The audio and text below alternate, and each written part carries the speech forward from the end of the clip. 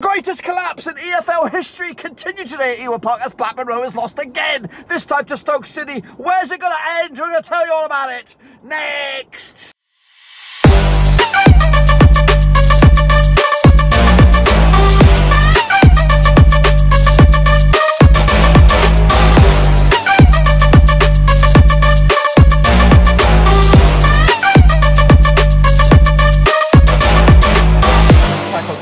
Match review, looking back at Blackburn Rovers' latest match and a defeat, of course, at Ewood Park up against Stoke City, and we'll get to that in just one second. If you know where you've been, smash your subscribe button, bang, all things Rovers related, Blackburn Rovers related, Championship related. We've got it all here, boys, under one Rooski. That's right, it's another shit show, another disaster class by Tony Mowbray and the boys, of course, at Ewood Park as Rovers lost 1-0 at home to Stoke City to pretty much put an end to any lingering hopes for Blackburn Rovers in, of course, the race for the playoffs. We'll take a look at it, all of it in a minute. Of course, people shout about VIPs. They are the patrons, guys. You know who you are, of course. Make sure you smash your subscribe. Here I am. It's fucking snowing, guys. It's snowing. It's nearly bloody May. Give us a bloody break. But anyway, let's jump in the deep end. Of course, now we'll look at how we all got on, of course, with the game, of course, at Ewood Park. That's right. So here we go. 1-0 it was in the end, of course. What pisses me off right here, right now, is the lack of concentration from Rovers from the first second all the way through to the bitter end.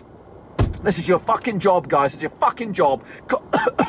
Concentrate for the full 90 minutes and, of course, the chunk of change injury time. But no, 4 minutes on the clock. They fully concede straight away. It's the same situation that happened against Blackpool. They were not switched on, they were not ready, and of course gave away an early goal at the start of the game, and of course the start of that second half against Blackpool. So really, Rovers are their own downfall here. They're not switched on, they're not thinking about the game, they're not putting everything 100% into, of course, Rovers, when of course half of them are thinking about something else, other guys are thinking about what's for tea, other guys are thinking about what's on TV tonight. It really pisses me off. This is your job. We've got people paid in there in the ground at Ewood Park, going in, week week out, giving up their own days to come and watch you guys play and hopefully perform for the fucking badge. But you're not doing it. You're not bloody doing it. As for the manager, don't get me started on him. Where's the belief? Where's the energy? Where's the encouragement, of course, from Blackburn Rovers? It's not there. It's been lost since, of course, January. It's been lost since Boxing Day. Since the cancellation of that game against Hull City, it's not been the same. And, of course, Rovers have been an absolute train wreck. And if we want to do a masterclass is disaster. Mowbray, get yourself a bloody, I don't know, you could probably create a course about it, can't you, sir? You're bloody absolute train wreck, and you're on the cusps of destroying what you've built here, Tony. So, shit show extraordinaire from Tony Mowbray. Anyway, let's break it down, of course, take a look at the game, of course. It was a 1-0 result. Jacob Brown within the first 5 minutes of the game. I think it was 3 minutes 45 seconds on the clock before they put the ball in the back of the net, and of course taking away the 3 points. Let's take a look at the possession there. 52% possession for Stoke, 48% possession for Rovers. Of course, 13 shots for Rovers, but it felt like we didn't do anything. It felt like we created 0 in that game. 7 for Stoke, 7 shots on target for Rovers, just 2 on Stoke, 1 of them in the back of the net. Goodness gracious me. They got their goal, that's all they needed. After that, there was just a defensive masterclass by Michael O'Neill's boys, just what they do. Of course, if they can get their noses in front, they get pretty much game over, game set and match, and that seems to be the way things are these days. Rovers cannot get their foot in the front of the door, and of course, when they have done, they've just not concentrated for the full 90 minutes. They've been absolute train wreck for this back end of the season. Since January onwards, we've been the same sort of shit. We cannot find the momentum, we cannot find the confidence. It's been starved of us, whether it's by the players or by the staffing as well. Who bloody knows? But whatever happens, things have got to change, and soon, because we can't be ending this season in the form that we have. And then, of course, if anything, if we were to reward Mowbray with a new contract,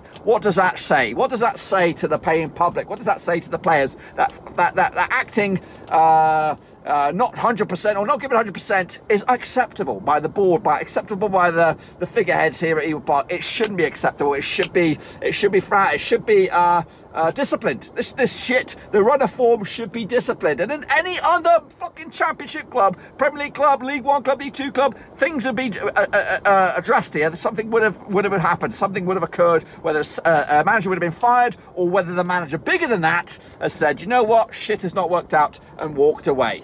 Either way, some shit needs to happen. It won't happen. Of course, it will not happen. Of course, I think the Rovers hierarchy will just let shit pan out and see what happens. And of course, there is still mathematic hope that we can somehow claw our fingers in here. But ultimately, we're just not good enough. We're not good enough. Let's kick it on forward then, shall we? Of course, corners 3-1 in favour of Stoke. fouls as well. It's just not good enough. Let's take a look at the stats in a bit more detail, of course, breaking it down in of course, both 45-minute segments here. 13 shots, of course, on average for Rovers in the first half. 2 big chances. We did hit the woodwork. Gallagher did hit the woodwork, of course. We'll elaborate on that in a minute. Let's take a look at the first 45 then, shall we? Of course, first 45 was pretty much all Stoke. 65% possession compared to our 35. Not great there for Rovers. Of course, if we're trying to win a game, why are we not showing up? Why are we not showing up? In games we've seen sprinkles of it. Today, Moby says the second half was better than the first. It might have been, but to be honest with you, it was shit. It was diabolical. Even the second, if we could just look at the second 45, I would not have got hard on about that. I thought it was absolutely shit. Box standard football, not good enough, not exciting enough. The drive's gone. Where's the high tempo? Where's the energy? Where's the fucking midfield, for crying out loud? It's starved. We look absolutely toothless. And again, if the season was to have started in January, we'd be in relegation zone right now. Of course, we could be going back down to League One. Moby, you've done a masterclass of disaster. Time to step fuck away, please. You're destroying what you've built here, and you need to get it. We need to fix it before it's too late. This is the first half then. Of course, 3 shots for Rovers, 2 for Stoke, 1 on target, 1 apiece. Of course, theirs got in the back of the net. Of course, ours was shit. As for the second half, we had 61% possession. It was a bit more energy. But why? Why does it take so long? Why does it take so long for us to fix things up in that way? 10 shots again in the second half. They didn't have to try. They didn't have to try. They got the goal. And it was a breakaway opportunity. I didn't really talk about the goal. Great breakaway opportunity. A bit of a stake at the back, I think, from the defenders from Rovers, and Kaminsky had no chance in a one-on-one situation. And Jacob Brown slotted it home for yet another goal. And yet another goal. Of course, we've been scrambling to try and get some goals, but ultimately not good enough in the grand scheme of things. Let's take a look at the starting 11s then, shall we, for this game. We have Kaminsky between the sticks. We have Scotty Wharton at the back, Van Heck, Darrell Lenihan at the back, of course, Travis as well. Bradley Johnson. Travis was absolutely atrocious in the first half. I'm quite surprised that he actually stayed for the full 90. We had Naomi on the right, Pickering on the left, Dolan, Gallagher and Diaz up top. You probably would say that was your best attacking trio there, but not good enough. As for the substitutions, we saw Rothwell coming on, Buckley and Hedges. Diaz, Dak pulled up an injury at half-time and couldn't be substituted on, so I'm not sure what's going on with there. As for the opposition, there's Stoke, of course, bottom between the sticks. We had Wilmot, Jackie Elk at the back, Howard Bellis as well, Joe Allen, Tommy Smith, Josh Timon, Lewis Baker, Sawyers, Jacob Brown and Josh Major up top. Of course, a player that was linked with Rovers in the January transfer window, or maybe even the summer transfer window, but nothing came of it in the end. There's substitutions included whoever that fellow is, Badace, Stephen Fletcher as well, of course, savvy little player to bring on, even though he is 35 years of age. As you can see from the old match stats here, or match ratings from a third party, they give the man of the match 2. I'm looking, I think Tommy Smith on the right hand side, Jock Bunham as well, 7.6. Best player on the pitch for Rovers was Lewis Travers with a 7.9. I don't even know what they're thinking about that. 7.7 Jacob Brown as well. It's a bit bonkers when you see that. Giving a man a match to Travers here with 7.9, who I thought was pretty shitty, to be honest with you. I don't know where they get their stats from for you. As for the shot grid then, shall we take a look at it? Who was the most prolific for Rovers? It looks like Hedges had a couple of efforts. Travis as well, we were shite.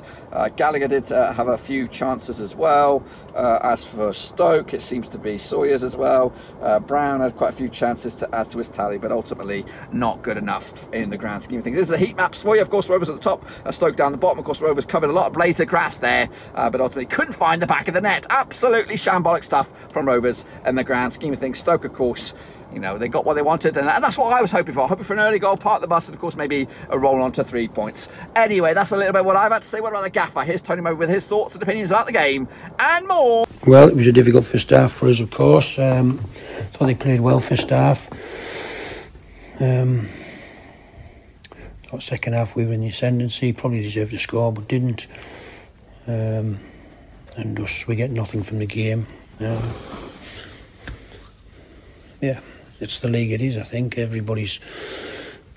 they're all tough games. I think we knew how they were going to play. We knew how they function. They played 2 strikers. We played 3 at the back. You know, in hindsight, maybe should have played the way that we played second half from the start. I was, if anything, a bit loyal to the players who've been so amazing for us this season, really. But yeah.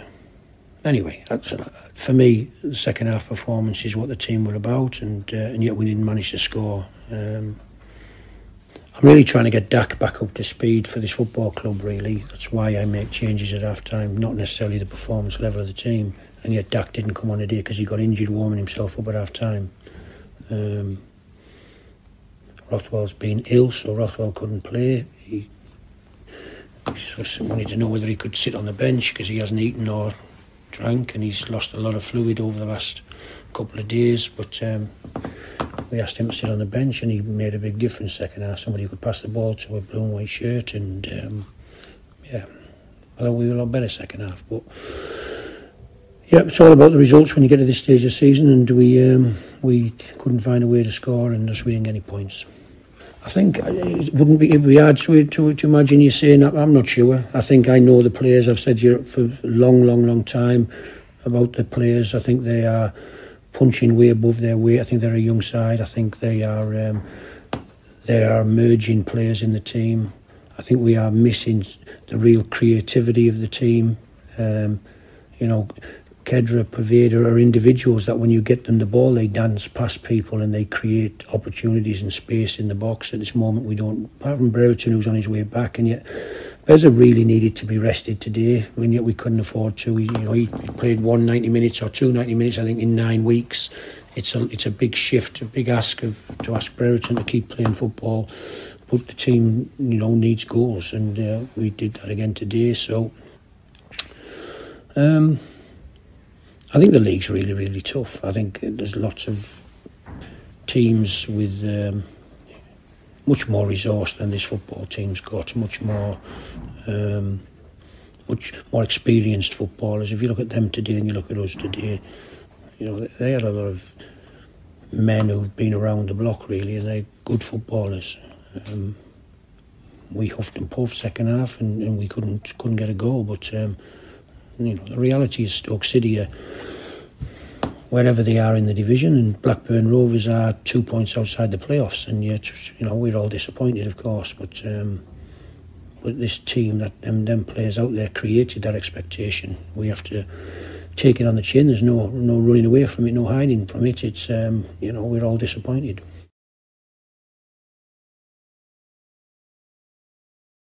All right then, folks, let's take a look at what's going on social media then, shall we? Of course, Carl Wick says, shout out to all Rovers fans who week in, week out turn up to watch this. Turn it on last 20 minutes, but was too little too late. I'm content with losing. Brereton tries to do it by himself all the time. Classic Rovers claps. Hopefully Venky's will invest the money we get. Am I actually recording? Yes, I am. Lewis Hartley, we won't get out of this league, and Mowbray here simply becoming a burden to this club, and it's making me fall out of love with the game. Meanwhile, cheers lads, this is Amsalzuki, performance to cap off our shocking run since January. Only we could have messed this up so horribly from the position we were in. Best chance in 10 years. Season over. Time to reset and figure out how to get back there ever again. Gutted. Meanwhile, Hunter Barnes says, season over, except to move on. Drop the out-of-contract players and play the under-23 players, as we may as well lose and give youth players experience. Trigger Diaz's extension and put him up for sale. Start again as the faith and enjoyment has been drained out of the club. Alex Lomax says, 2 wins in the 15 this season, 2 wins in the last 17. Last year, 24th in the form table. Club statement, please. Meanwhile, Ribley Valley UTR said, we go again next week. It's a massive week for this football club. They're on the floor in that dressing room. They're all young players, so who will learn from this? Sack him now. Meanwhile, 4-star said 2 wins in 15, and Venky's and their man Solihull think this is acceptable. Murray has been underachieving for most of his time here. Mighty Huddersfield and Luton showing how it's done. Aaron Holt says, shake his hand, wish him good luck for the future. Changes needed for the next season to ensure survival. We are the Rovers. Mowbray, Waggett, Venus, Johnson, Benson can all go. New manager with a fresh backroom staff, please. And if those yet to sign new contracts don't want to be here, sure looks like they don't, then they can all fuck off and all. Season over, lads. Yeah. That's all I've got in there. But anyway, let's check out what's gone on elsewhere out in the Championship then, shall we? So let's take a look at the results elsewhere out in the Championship then, shall we? An 8-goal thriller between Reading and Swansea. Of course, there was a draw with Middlesbrough as well, up against Sheffield United. Meanwhile, elsewhere around the grounds, taking a look at it. Of course, these are the results from earlier today. Forest, of course, kicking ass and taking aims to take advantage of themselves. Luton with a big win as well this weekend. Elsewhere down the foot of the table, Derby are down. That's right, it's confirmed for you after their defeat today. QPR big winners as well. So take from that from what you will. Blackpool with a six-goal bonanza there, but at the hands of Birmingham City, of course, probably going to lose this job, isn't he? Lee Bowyer. Yeah, still a couple of games still to be played this match day, but of course, right here, right now, Rovers remain in a couple of points off, still 3 points off the sixth spot, a playoff spot. But realistically, have we seen anything that's going to give us any hope or optimism that we can actually get into the top six? No. There's 3 games left, 9 points on the horizon, 3 points adrift of the playoffs, and of course, Deepdale awaits us next coming Monday. So it's a week today, give or take, and of course, like I said, Derby going down, Peterborough with another win as well, Reading with a 4-4 thriller, and Hull losing to Millwall, who of course make full advantage as they move up the chains as well. Take a look at what's going on elsewhere this coming weekend. Actually, the next weekend, shall we? There they are on the screen there for you. But ultimately, Rovers are going to Deepdale on Monday. All eyes on the Sky cameras are there as well. Yeah, we'll see what happens for Rovers, but ultimately pretty shit stuff for Blackburn Rovers today and for the season. It's looking pretty grim times for Blackburn Rovers. Hopefully we can end the season strongly, still 9 points on the offering, but ultimately the sooner Mowbray packs his bags and says his goodbyes to the folks at Ewood Park. Been here 5 years, and that is a lifetime for a manager, anybody these days in the EFL. 5 years is way too long, and of course chance for maybe somebody else to come in and of course give us something new to look forward to into 2022, 2023. But that is it, guys. Smash your thumbs up, smash your subscribe, check this down below. I'm on Twitter, Twitch, Facebook and our Patreon. But until then, boys, I'm going to be gone out of here and look forward to the game against Preston. But I think local pride will be out the window. Of course, so will our 3 points. But until then, boys, we'll see you soon. Until then, I'm out.